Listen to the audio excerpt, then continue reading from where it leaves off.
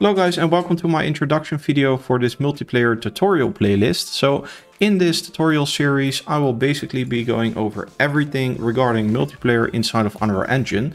I get a lot of questions about multiplayer on a daily basis inside of our Discord server. Join our Discord server if you want to be part of the Kekdot community and also ask questions.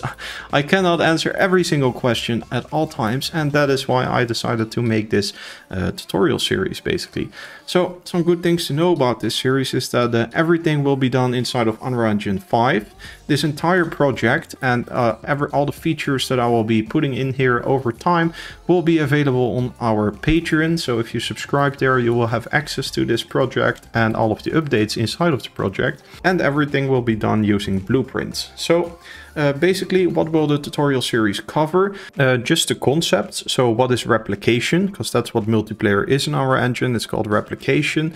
And I will go over that concept, explain it. I will also explain some actual practical examples and use cases. So instead of just talking about all of the logic here, I will also show you actual practical use cases. So think of things like how to change your character appearance in multiplayer, how to make a character walk, how to do specific actions like shooting a rocket in multiplayer, how to do particles, replicated particles, or sound effects, or playing animations, or just something like a chat system. And user interface stuff. So how to have data that is replicated data in multiplayer, how to have that basically shown in your user interface, or how to show information in UI from other players. So all of these things are pretty basic things for me to do in multiplayer. But yeah, I get questions about this on a daily basis. So that's why I'm making this tutorial series here. And if you guys have any questions or specific topics that you want me to cover in multiplayer, then be sure to leave that down below in the comments or in the Discord server as a request so that I can take those into account and put them into this series.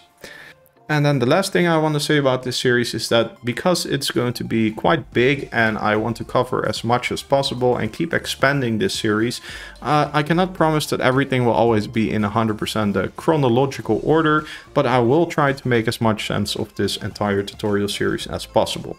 So enough being said, guys, I will see you guys in the first video here, where we will start by setting up a main menu and just a project folder structure and getting started by being able to host the game and then join the game, because that's where multiplayer starts. You have to be able to connect to each other, so that's where we are going to start as well.